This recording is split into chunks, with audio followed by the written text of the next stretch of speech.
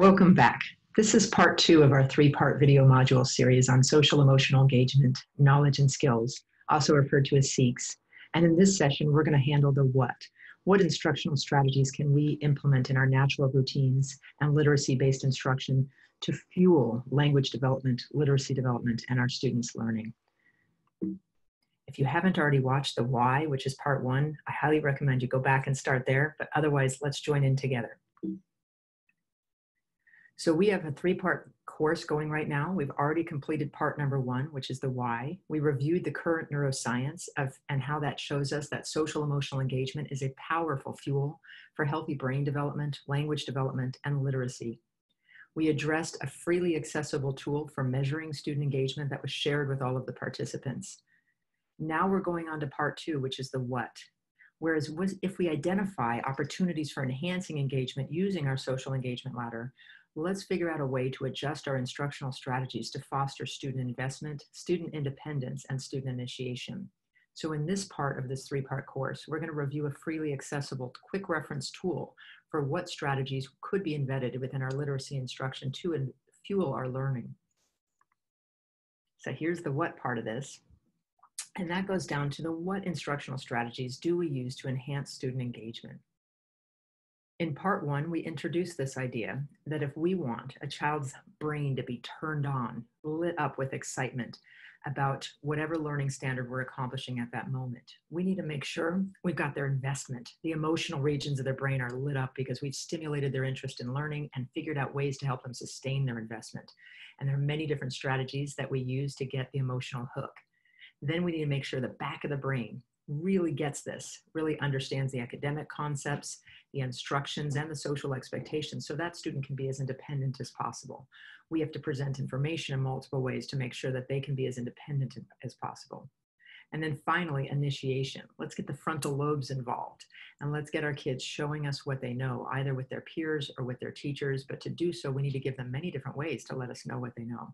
Whether we encourage their gestures, their facial expressions, their written communication, visuals, whatnot, we're going to make sure they have lots of different ways to initiate with us. And so how SEEKs comes in to play with the Universal Design for Learning framework is that we make sure you have a quick reference tool or a toolkit so that you match up the instructional strategies to the developmental level of your students. You may mostly serve conversational level students who have full conversational language, and there are still going to be strategies that we need to focus on to enhance their investment, independence, and initiation. But there are students that might have language vulnerabilities, maybe subtle, maybe not even diagnosed to language vulnerabilities.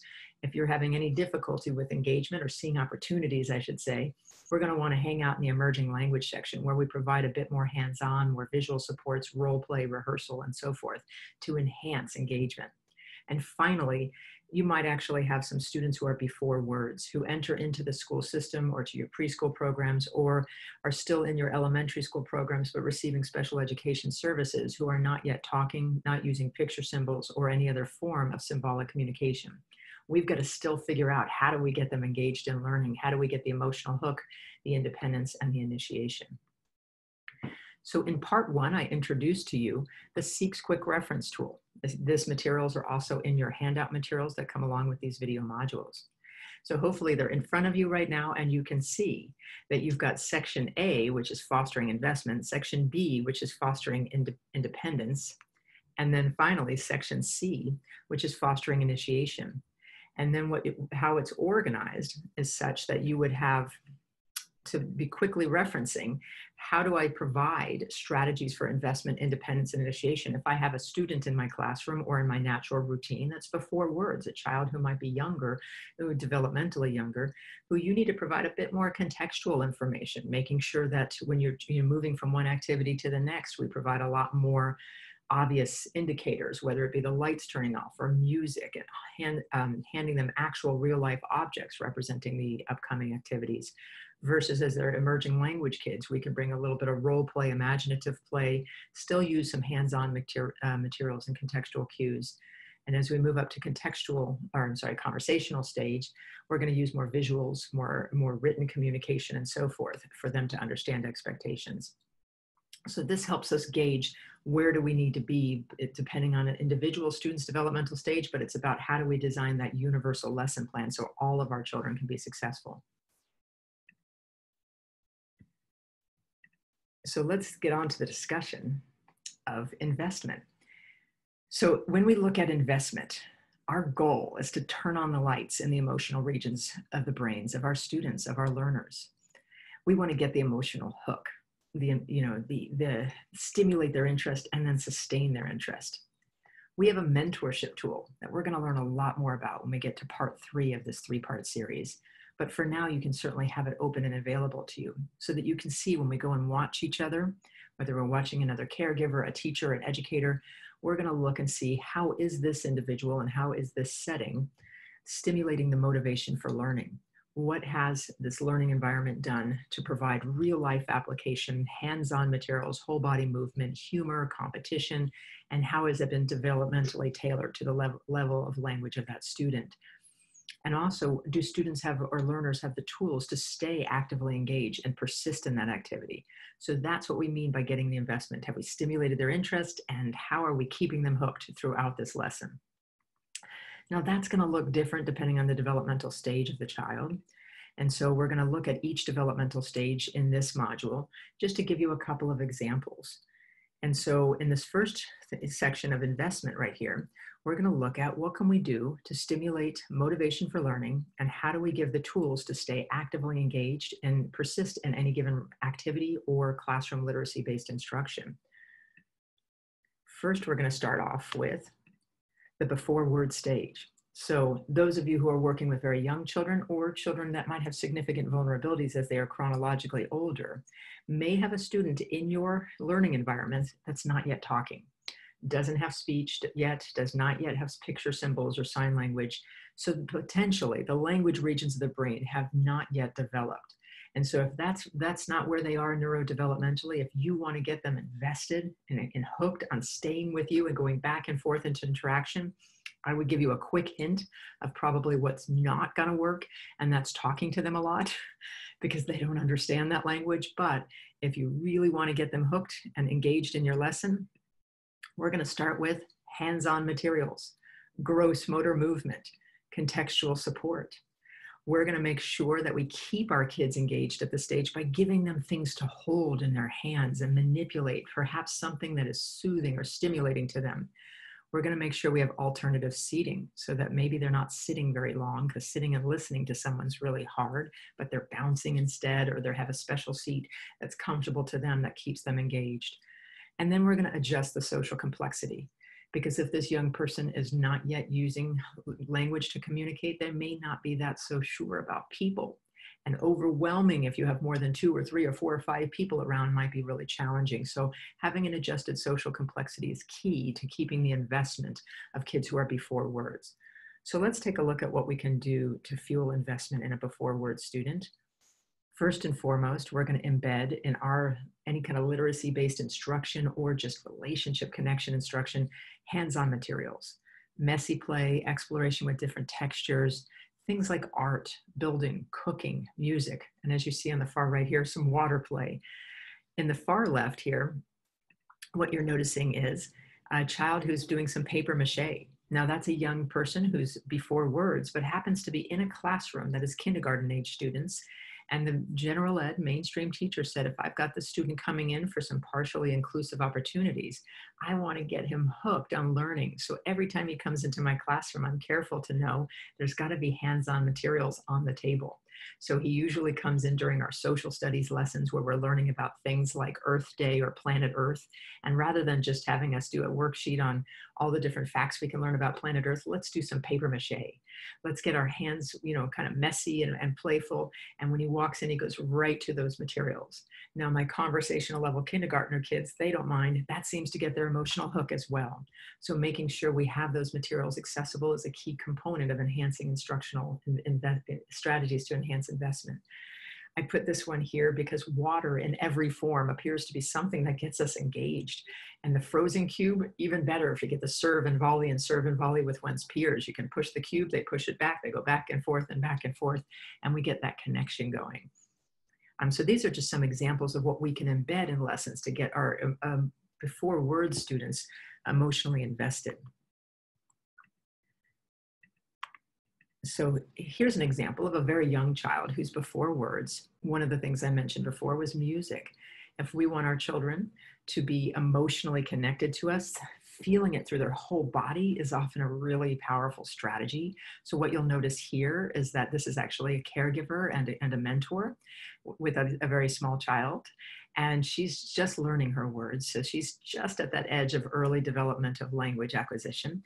And they're embedding gross motor movement, and they're embedding music to foster her ability to serve and volley with her social partners right here.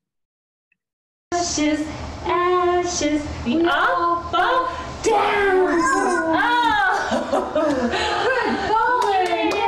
Here's it again. Okay, ring around the rosy. Let's not say down this time and let her try. Ring around the rosy, pocket full of posies. Ashes, ashes, we all fall down. Yay, down. Yay. And so, as you can see, that brought pure joy to my face right there. This is a child who's still developing her language hemispheres of her brain, but the music, the gross motor movement seemed to stimulate her interest in wanting to be with people and wanting to connect that way. And so those are going to be strategies that we're going to always think about with our before words children, regardless of what chronological age they are. If they're 15 and they're at the before word stage, we're probably going to need to do some movement, some dancing, some music, and really get that connection and that hook. So let's think about the emerging language students. These are children who may come into our preschool with some language, but just not fully, conversational. They are talking, but they struggle with people's names and verbs and nouns. And so they have language delays, or they're just at that emerging language stage to begin with. So what do we provide for them to get the emotional hook? We make sure that whenever we read to them, when we're sounding out words, and we think about students acting out or role playing the meaning of that word to share their knowledge with another peer. So that role play and that acting out is really key, because if they don't understand the words and you're asking them to imitate them, if they can flap their wings because we're talking about fly, or we're saying the letter I and we compare it with some action, that makes it that much more meaningful to a child with a language delay. So role play and movement, hands-on meaningful materials, gross motor movement, and then contextual support. So embedding whatever we're doing into real life activities. And then lastly, but not leastly, visuals, things that help them connect what they're hearing and saying to actual real life materials in the environment. So this is some of the things that we would do for our emerging language students. So here is a teacher who just read to her preschoolers a book called Very Hungry Caterpillar. You're going to hear a lot about that book today. And this is obviously by Eric Carle. And so they've got to learn that the caterpillar eats a lot. All the fruit and leaves and things that the caterpillar eats creates a cocoon and metamorphosizes into a butterfly. So how might we foster investment? Well, you're going to see this teacher embedding some role play. So these little students become caterpillars, but then as they metamorphosize, they flap their wings and literally fly around the room to become butterflies themselves. Then when they sit back down at the desk, they recreate it again by making cocoons out of building blocks. And so they're creating the actual materials after they've read the story in the book. So the book comes to life. And when you're doing that for emerging language kids, it helps reinforce the language has meaning and connects them all together. Oh, I think these right here are different.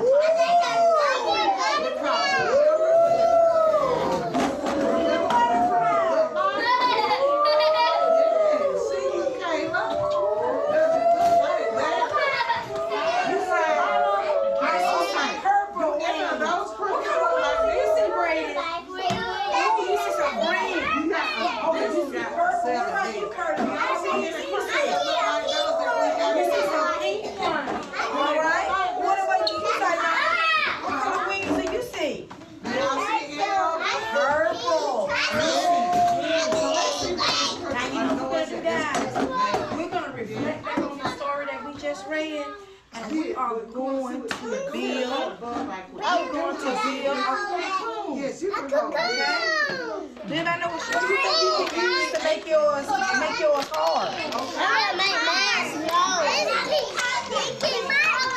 It can fall out. What can you do to stop it from falling? The wind blows is straight down. That was a very strong wind. I like it. As you can see at the very end, the very proud children to her left showing off their cocoons. The story that they read is still right on that table as a centerpiece for them to understand. We've read the material here. Now we're recreating the story through role play and hands-on materials. And not only did we stimulate their interest to begin with, but we've sustained their interest throughout the whole activity through gross motor movement, then shifting to fine motor and hands-on activities. And so this is an example of instructional strategies that we may already use and can also think about using for our emerging language students to get emotionally invested in the activity. So now let's take a shift and think about conversational level students. So these are students who do have the ability to communicate primarily through compound sentence structures, conversational level discourse. We are going to link meaningful topics and materials to their tasks. So there's clear application to daily life. That seems to stimulate their interest when we do that. Now it's okay to still have hands-on materials, gross motor movement, and some contextual support. But we'd also shift over to embedding discussion prior to the task as what might be helpful when in need of help so they can sustain their engagement throughout the activity. So we're gonna let them know what to expect. We're gonna get them hooked because it's real life, there's role play, there's meaningfulness. We've connected all that. And then we also help them sustain engagement through giving them tools to stay connected throughout the lesson. Here's an example, actually in a 5th grade classroom, of a teacher who fostered investment in her writing lessons. She connected it with her social studies curriculum, so she interwove those curriculum standards together. So they were learning actually about Civil War history and actually post-Civil War and who assassinated Abraham Lincoln. So she created her room into a fantasy role play, essentially. Even the door looked intimidating. Said, keep out, caution, don't even bother coming in here because there is a crime scene investigation going on in this classroom. There are clues as to who assassinated Abraham Lincoln all over the classroom. And if your group is chosen to investigate clue number 1, clue number 2, clue number 3, you have to write down everything that you think this clue tells you about the scenario of who assassinated Abraham Lincoln. So this is a literacy activity. It's one in which requires a great deal of thought and consideration as to how to organize your topic paragraphs and how to organize your evidence in your writing. These students, however, are hooked. And not only are they hooked, but they're sustaining their investment throughout the task. You'll notice that not only is there decoration in the room, but the students themselves are in costume. Some of them are wearing safety goggles. They're wearing latex gloves. They've gotten into the full mode of being detectives here. It may be hard to see on your screen, but hopefully you're seeing the chalk lines of the murder scene of Abraham Lincoln, the gruesome concept here.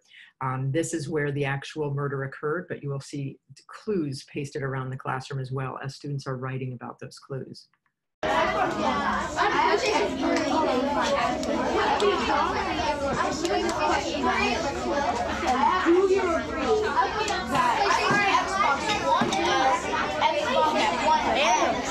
It wasn't working. The flashlight was.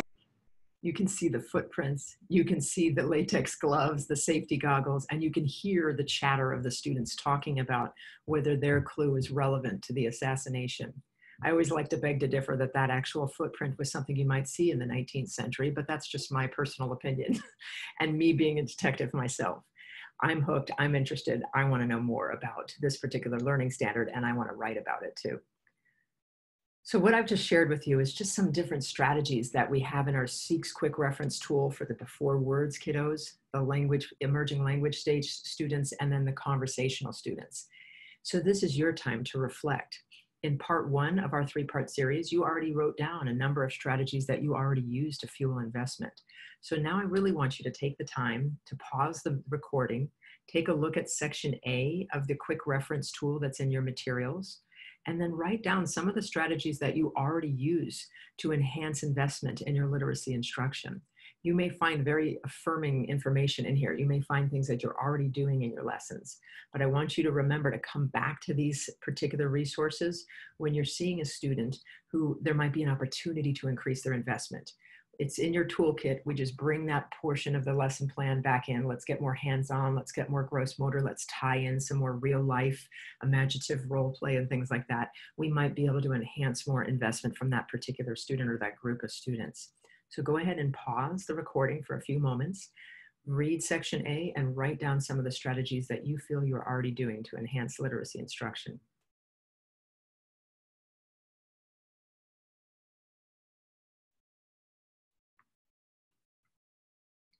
So welcome back. Hopefully you took some time to reflect and you paused your recording and thought about investment. If you're looking for additional strategies to fuel student investment in your classrooms, definitely look at section A and think about the different developmental stages and how we can enhance our lesson plans to fuel our engagement in literacy instruction in our classrooms.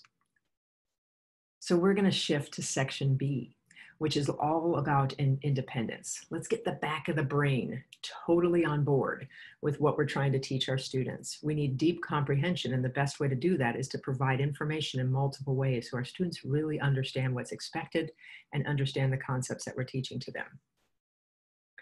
In your mentorship tool, so this is your mentorship form that's in your materials. We're going to learn more about that again in part 3 of this video module series. There are 2 questions that we're going to ask ourselves as well as our peers when we observe them. Do students have access to information presented in different ways? For example, everything from a written to-do list, a checklist, graphic organizers, photographs, multiple media, role play, teacher modeling, peer modeling, manipulatives, real life materials. There's so many different ways to present information. So when we're designing our instruction, we need to be thinking about how am I going to get the back of the brain of this kid on board? What am I doing to show them really the meaning of the concepts? And then if I'm giving instructions, do they have multiple ways of understanding? We also look at social expectations and whether or not those are being presented in multiple ways. For example, if we would like them to stand in line and distance themselves in a particular manner, it'd be nice sometimes to have the footprints on the floor. That's a simple example of how we support their independence with following those social expectations.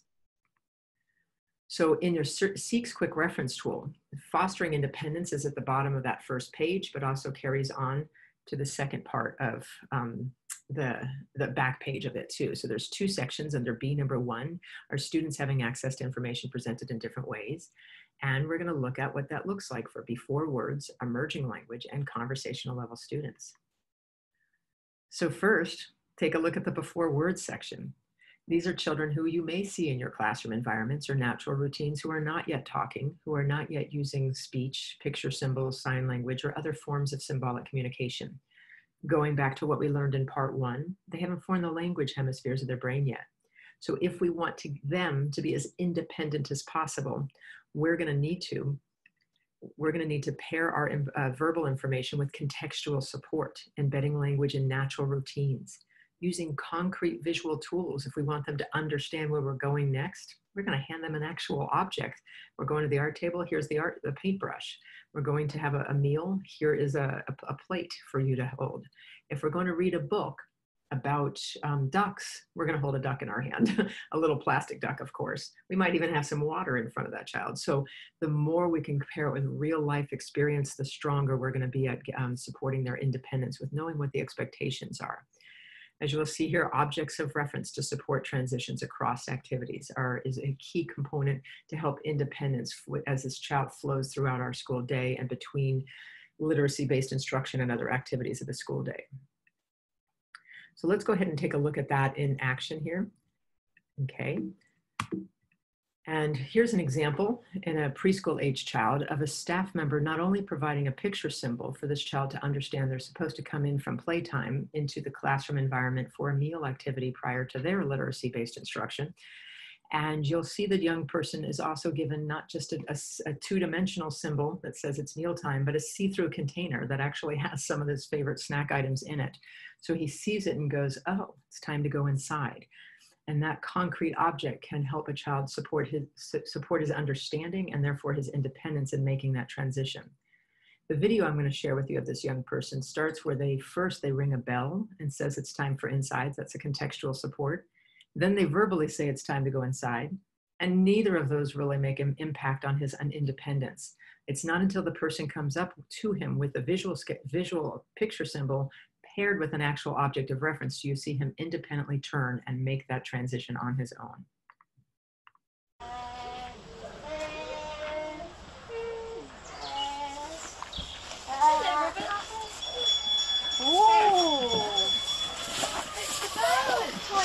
Robert, time for snack. Let's go. Laura, you can bring shoes and Now he willingly left the slide and started heading inside to the next activity, which shows a signal of his independence. Now I giggle because the teacher still took his hand and started walking with him. And I teased her a little bit and said, "What are you doing taking her hand? I thought we were working on his independence." And she goes, "You mean I can't hold a child's hand just because I want him to be independent?" And I was like, "No, of course you can hold a child's hand. It's a comfort. It's a form of connection, all that wonderfulness. But if you're pulling, if you actually feel yourself pulling a child, that's not an instructional strategy that supports independence. That's coercion." And so we need to pause and say, if I'm pulling, how might I increase the student's independence? What additional visual support can I provide for them? What else can I provide? So really be thinking about that. If this child is having to be physically moved around, that means they don't understand. And that means we as educators should provide information in multiple ways so that they can be more successful. We're going to shift now, though, to talking about emerging language students. So what do we do when children are developing the language hemispheres of their brain? They may be in our preschool classroom.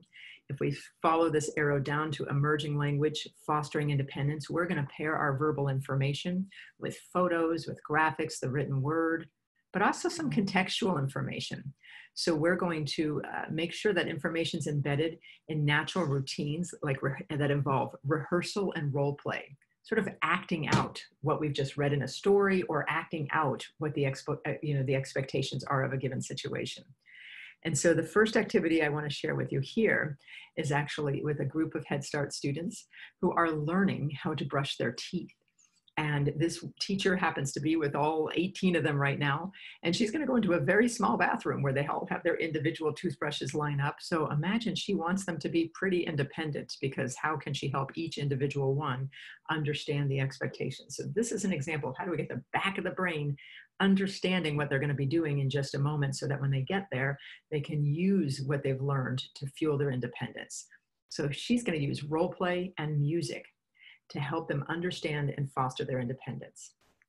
Brush, brush, brush your teeth, brush them every day. You put toothpaste on your brush and help her to decay. Give yourself a hand.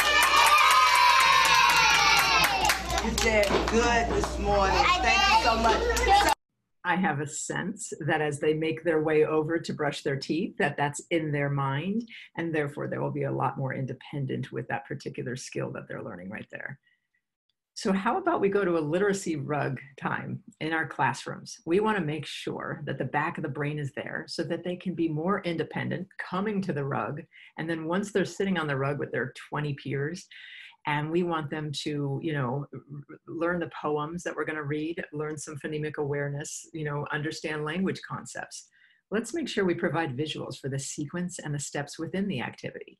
So this kindergarten teacher, she's got her daily agenda posted on the front wall with very clear written language supports, paired each with a graphic so that the children understand what calendar time is, what sounds are, what word study is.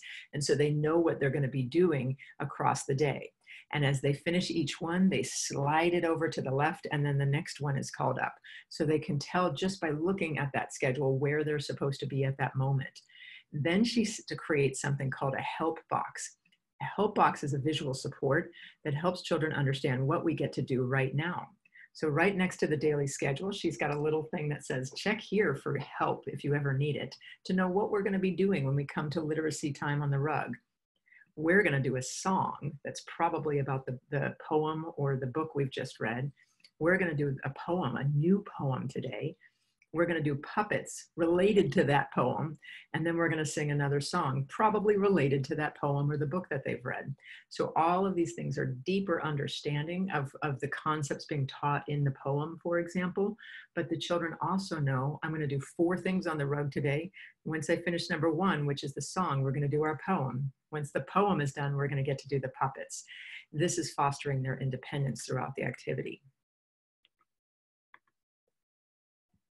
So today we are going to sing a song. What are we going to do? Sing a song. And then we're going to do a poem. What are we going to do? A poem. And you know what? It's new. It's a new poem. Oh, it's so exciting. You're going to find out. You're excited. Number 3. Oh, thank you so much, Abigail. Number 3, we are going to talk about our puppets. What are we going to do? Puppets. And we've got ones that are the 5 little ducks, right? Okay.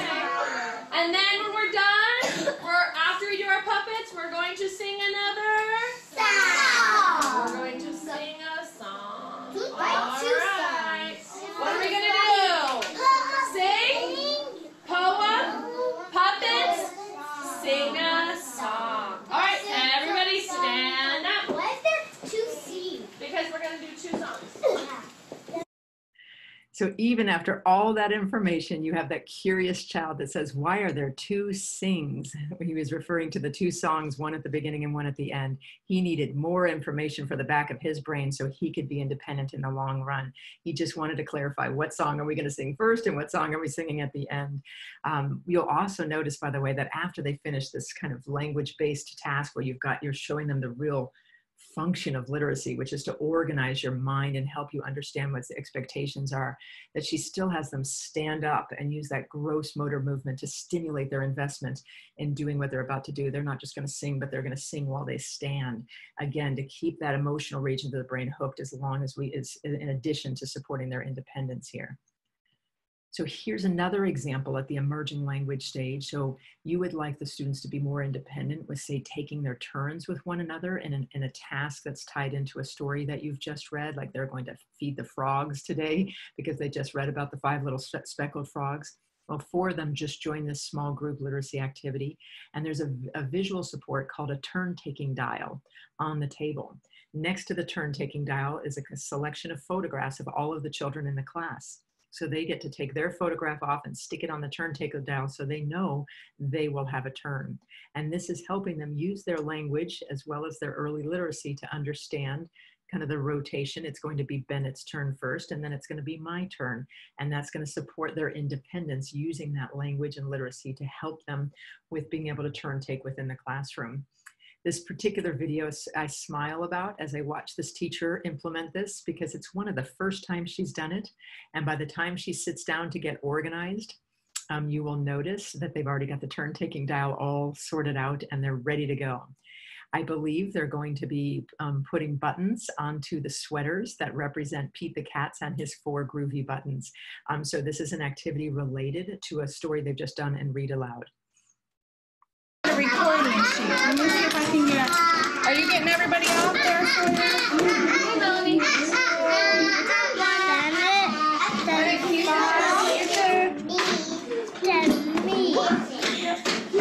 that perfect? Okay. I wouldn't need it. Thank you.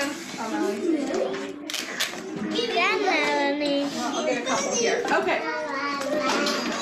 So Bennett and Melanie, we're going to work together to record our stuff. Oh, thank you, Melanie. I want that nut. Okay. Okay, here, look. You get one shirt. What color shirt would you like? You guys did a great job getting that ready. You would like blue? And I hear the surprise in the teacher's voice saying, these kids know what turn-taking sequence they're going to be in because the tools were provided for them before I even sat down. And now what they're about to do is, again, they're each going to get a little sweater that represents Pete the Cat, and they're going to put the 4 groovy buttons back on that poor cat that just lost his buttons before. If you don't know what book I'm referring to, we showed this at the end of the first part of our 3-part series here. So I'm going to shift us now to the conversational stage. How do we fuel independence in our classroom lessons for conversational level students? If you follow that arrow down, it says, you know what, we're still going to need visual supports. We need written language, photographs, graphics, like a to-do list, those help boxes, but role play and rehearsal can still really be helpful as well, along with other kind of visuals and tools and written information to support transitions between activities and to understand academic concepts in general. So I'm going to take you into a 5th grade where they are learning narrative writing. And we, as literacy-based instructors, know the power of presenting information in different ways to fuel understanding and independence. This particular teacher, she's got a visual up on her smartboard that, as you can see, gives them the clear expectations for the task itself. We're going to do writing right now. Here's the date. Here's our to-do list. We're going to write about the Boston Massacre or the Boston Tea Party. How are we going to do that? We're going to use our narrative graphic organizer, and then we're going to type our narrative at the end. And the good news is we get to work in groups of 2 or 3. It even tells you what items you're going to need for this task, and it reminds you of your vocal volume level, where we actually should be versus where we actually are. So all of this visual support is helping children be independent with the writing process. The actual task of narrative writing embedded with the social studies standard of understanding the Boston Massacre and the Boston Tea Party, again, fuels the investment regions of the brain. But these children are learning, how do I make sure I've got the opening in there, the rising action, the climax, the falling action on the roller coaster of a story? How do I write a narrative? And we're going to work together in small groups to brainstorm what that story is going to look like to summarize the Boston Massacre or the Boston Tea Party, that whatever theme I've chosen. So let me just show you a group of students that is working on this, using this visual support to support their independence. Three colonists died in England and 2 more died later from wounds. So that's 5 and 2. It looks like there's buildings, so we can be like watching out of our building what's happening. No, right action. You're gonna be like the one watching. I'm gonna be like the one in there. Like trying to signal me to come help. Aren't you gonna be like a kid? Yeah. Okay, yeah. Or I can Well, be you would just Sarah. be in one of those buildings looking out the window. After the incident, the crowd was eventually dispersed by the acting of Governor of Boston, Thomas Hutchins. So what you saw there were 2 young students independently problem solving how to create a narrative that best captures whether they're talking about the Boston Massacre or the Tea Party at this particular moment. How are they going to capture the emotion, the rising climax, and then the events rising up to the climax, that kind of on the end. And you'll hear them actually discussing, I'm going to be a character standing in one of these buildings. They access the photographs that the teacher provided for them so they could be more independent with thinking about what it might be like to be in that moment right there. I'm going to be in that building. The child next to him says, and are you going to be like a kid calling for help in the middle of this massacre? And he goes, yes, that might be a good climax part of the thing. And they are creating their own narrative that they can write to integrate the events of that particular history.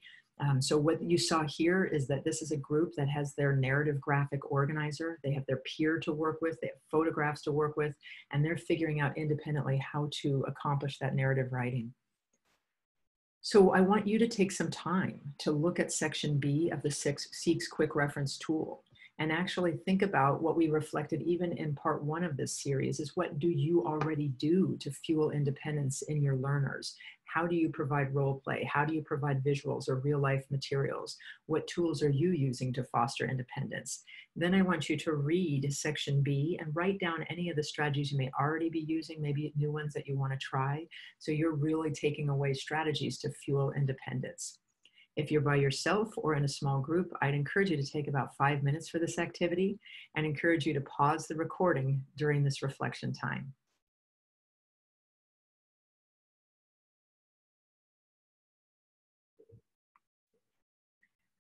So hopefully you engaged in that reflection. If not, you're powering on and you're looking for additional strategies to support student independence.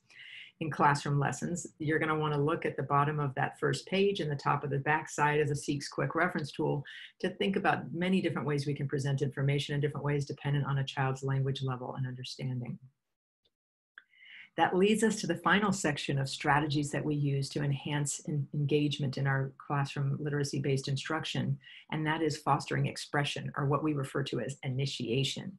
Can we make sure that our students are showing what they know, that they're communicating their thoughts and feelings with their peers and teachers around them? This is the frontal lobes in action. On our mentorship tool, which is in your printed materials, hopefully, you will be looking at 2 questions. Are our students being given different options to show what they know and what to say? So they have different ways to communicate. Are we eliciting responses through their gestures, thumbs up, thumbs down? Are we encouraging them to use written responses, visuals, technology? Maybe there's real life material that they just have to hold up and show to us. So different options is a key component. Then question number 2 is, are students given frequent opportunities to initiate in everyday activities? Are we doing too much teacher-led discussion? Maybe we need to embed more turn-and talks, maybe giving them a chance to initiate with their peer or with others.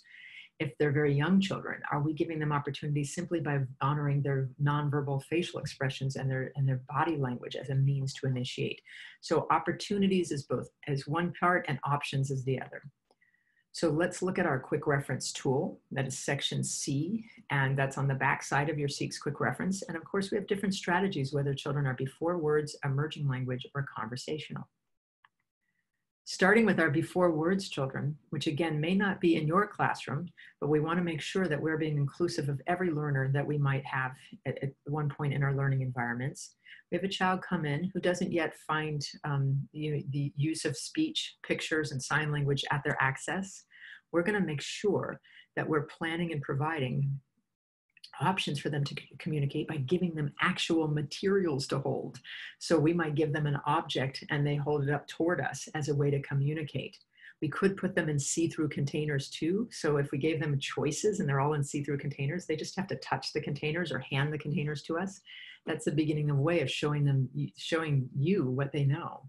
So actual hands-on materials is going to be a key component.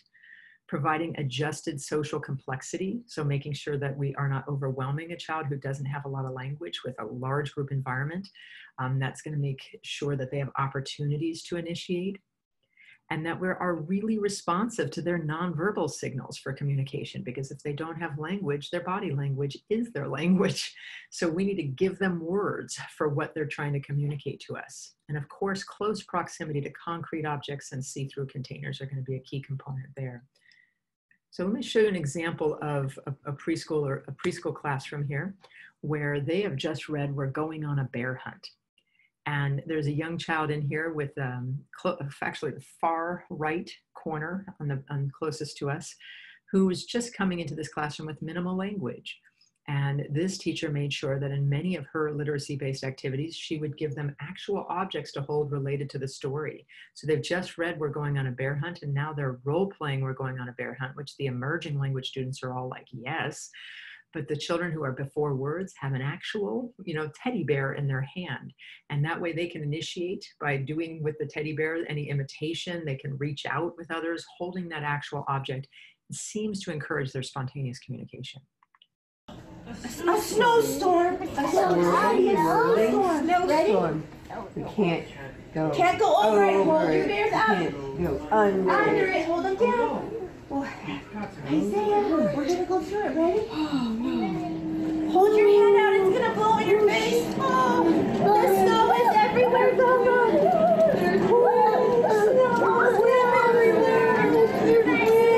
Good job, Isaiah. Oh, it's blowing my beard. I don't know about you, but I want to go and do the "We're Going on a Bear Hunt" with that teacher right now. So she's got my emotional investment, but the other thing that she's got is a way for every kid to be able to communicate whether they have language or not, because they have something in their hands that is allowing them to communicate. So let's move to the emerging language stage. Are we planning and providing options for children who have some language delays by providing duplicate sets of materials? That's kind of a key area here. So if we're in a group literacy-based instruction, they've got a visual support on their lap that they can follow along with. because if they have language delays, they may not speak, but they can point to different things on the visuals in front of them. They can hold things up. You know, that visual support is going to be a key lifeline to providing an option as well as an opportunity for children to initiate when they don't have as much language. So the first example I'm going to show you here is back in our favorite classroom that we've already seen several times. They are reading The Very Hungry Caterpillar right now, and each of them has a popsicle stick in their hand that represents something that that caterpillar might eat.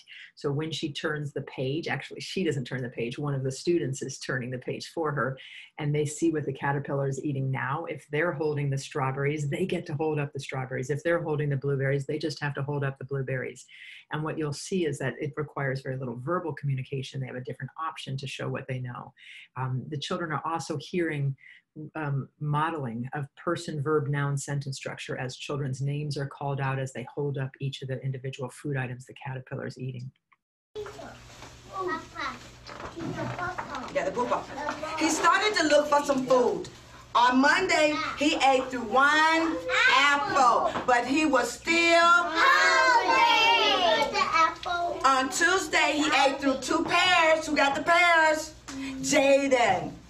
But he was still hungry. On Wednesday, he ate through 3 plums. You got the plums. You got to hold all 3 plums up. But he was still hungry. On Thursday, he ate through 4 strawberries. Who got the strawberries? Kanaya got this, just Jordan. Jordan got the strawberries, but he was still hungry. I noticed the high affect of the teacher, the close proximity of the students, the turning page child who was in charge of turning the page, and then each of them having their own individual role and different ways to communicate. Some children are shouting out and using verbal language, others are just holding up their popsicle stick. And so they have different options to show what they know, to get their frontal lobe going and show their active engagement through their initiation. And in this classroom, I wanted you to see the power of a proximal visual. Proximal meaning something the child can hold. The teacher's at the front doing, I think, the Hi-Ho, the Dario song paired with how do you spell black, B-L-A-C-K spells black, something along those lines. But each child having the visual in their hand allows them to point along to the song. So you'll notice the child in the front row with the blonde hair, he's just initiating the whole entire time. That's the B, that's the L, that's the A, that's the C. I can see my letters and I'm showing you what I know. If he was sitting there with no proximal visual, very different environment. So these instructional strategies are real powerful to foster initiation. Youngest child's close to us has minimal verbal language, but he's looking and shifting his gaze between his board and the teacher's materials as well. There was a farmer had a cat, and black was her name. Oh, B-L-A-C-K, B-L-A-C-K,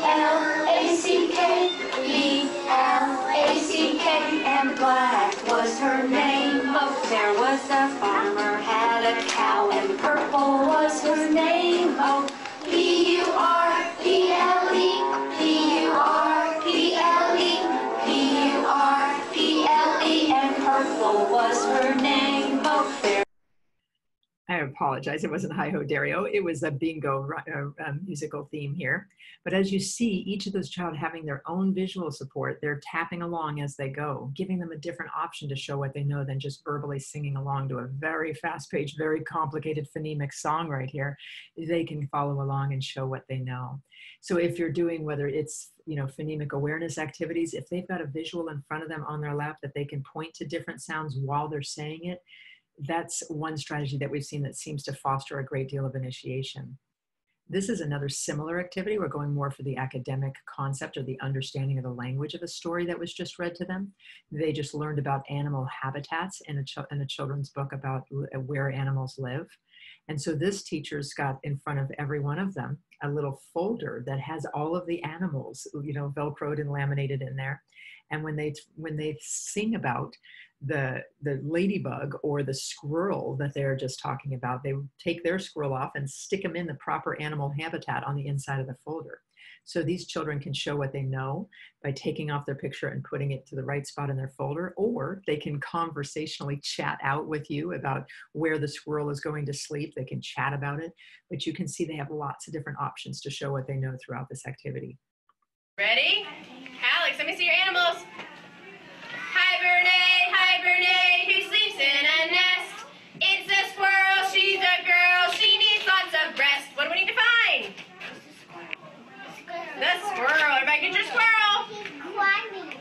That's right. Oh, Molly's making him climb a tree to get in his nest. Yeah, Molly's going. and mine too. And put him in your nest. Grant, where's your squirrel? Where is he? It's Billy. You can't see my squirrel. All right, when you're done, shut your folder so I know you're ready. Ready. All right. Hibernate, hibernate, who sleeps under a leaf? Who is it? Ladybug. Yes. Ladybug, she's so snug underneath her leaf. Get your ladybug, and where do you put it? And her leaf. Under the leaf. Alex, you got it? Pull it up. He's climbing the tree too? Oh, Molly. Good job. It is. When you're done, shut your folder so I know you're ready. Ready. As they're going through each of the animals or insects that they've just learned about, ladybug, she is so snug underneath the leaf. They show what they know by putting the ladybug underneath the leaf. And then you hear the children shouting out, the squirrel is sleeping. That's the ladybug, lives under the leaf. And so it's providing all of this visual support to encourage more initiation and showing what they know. These visual supports sometimes are difficult to create because they take a lot of preparation and things like this. This teacher has assured me she does this every single year with the same storybook that she reads about animal habitat. So once you create them, hopefully you can reuse them and reuse them. If this is a little bit more desirable, just the simple visual where it's just pointing to different things, this is a lot more practical to be able to just point to different things and follow along with the story that way. In either case, these proximal visual supports seem to fuel initiation, especially in emerging language stage students. So let's end off with the conversational stage. You have a child who's speaking in full conversational discourse. We need to make sure as we follow this arrow down that we're providing visual supports for what to say, when to talk, and how to engage. We need to make sure that all students have duplicate sets of visual support so they can reference during their group instructions, and they have multiple options for how to express themselves. They can point to things, they might have a clipboard that they write on, they might talk to their peers, and so forth. Then at the bottom, the opportunities we might provide is to balance the teacher-led discourse with student-led discourse. Maybe there's peer interactions, turn-in talks, peer group collaboration, and so forth. And so I wanted to share this example of a conversational literacy-based instruction where we are fostering initiation by making sure peers interact with each other. There's turn-in talks, and they've got proximity to visuals. This is the learning standard. They're learning about similes, idioms, and metaphors. And in order to show what they know about these particular concepts, they have to get out of the metaphor escape room. They have to get out of the simile escape room, and they have to get out of the idiom escape room. But they can do it in small groups of 2 or 3 peers. So they've got each other, and they've also got these access to these visual tools that reminds them how to derive meaning of metaphors or idioms and how to think about the context cues and other things that they might need to understand and therefore show what they know. So that all of the teams have access to visual tools, and once they solve it, they have to put the right thing into the computer so that they can get out of that escape room and move on to the next escape room. So it seems that we've stimulated their interest in this playful context, the competition, the game they're playing, but we're fostering their initiation with this peer interaction, the turn-in talks, and all of these visual supports that you see. Yellow. Our drinks. So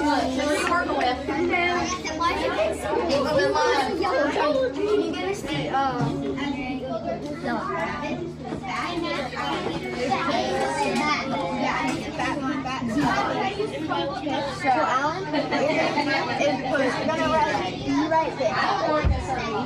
Yes. D is 1. B. Oh no, D. Sorry. Yeah, D. Dog. And I believe D is 1. Okay. And then below D, you're gonna write 1. Yeah, it's 1. Below D, you write 1. Yes. That's right. so next. Okay, one number 2. What is the meaning of the underlying metaphor? Miss Smith became president in landslide victory. A Miss Smith won by a lot. A Miss Smith won by a little C. Mrs. Smith was upset he won. Mrs. Smith was a happy bee. I think it was B. B?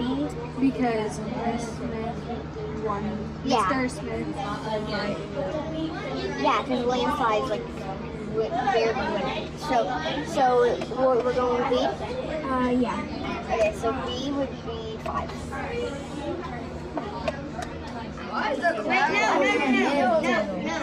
Wait, no. So, you got that? It's right.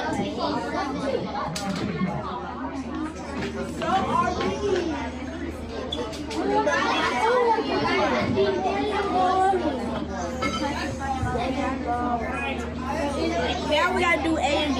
Recommend. Just easy. What the recommend be? To work hard. Where's that though? To hope something bad happens. To hope something good happens. To hope something good happens. Yeah. So no, it's B. It's B because you have good luck. Recommend it means like good luck.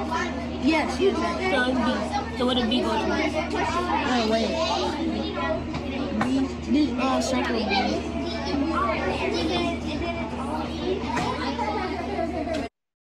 One of the things I hope you caught by me showing you pretty much every group in that classroom is that each of them working in pairs or smaller groups, each of them having access to the visual tools that they need to really figure this out on their own. And it seemed to foster their initiation. They were showing what they knew to each other and working together collaboratively. I was really struck by the level of investment of the students. I'd come right up to literally their faces with my camera, and they just didn't even care about me because they had to get out of this escape room. But I also noticed their initiation.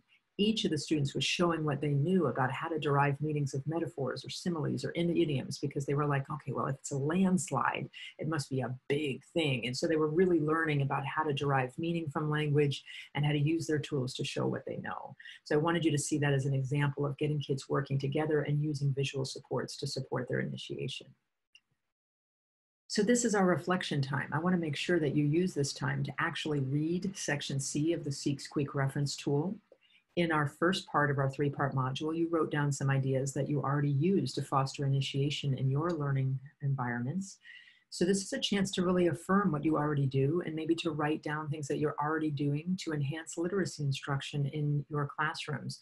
Think about before words, emerging language, and conversational. Take some time to read this and write down any strategies that you're already using to fuel initiation. So again, go ahead and pause this recording for about 5 minutes or so. Take that time to read and to reflect, and we will see where we'll go next.